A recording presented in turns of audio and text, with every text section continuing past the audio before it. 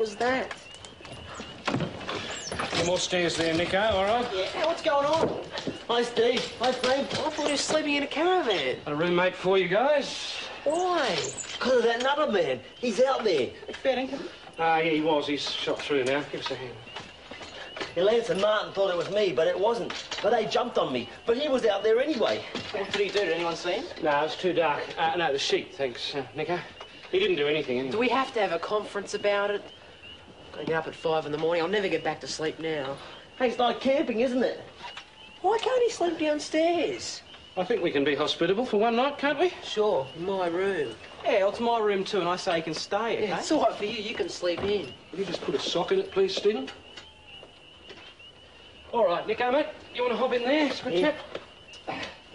There. That comfy? I never slept at anyone's place before. All right, I'll leave you to it. Right, guys. Night, Mr. Fletcher. Right, Nico. Night, Frank. Night, Steve. You better not snore. Oh, great, guys. 11:30.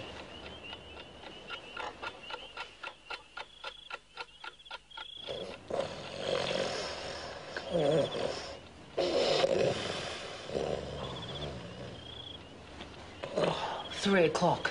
Great. You were snoring. Turn it up, will you? Well, he talks the first hour and a half. The rest of the night he snores.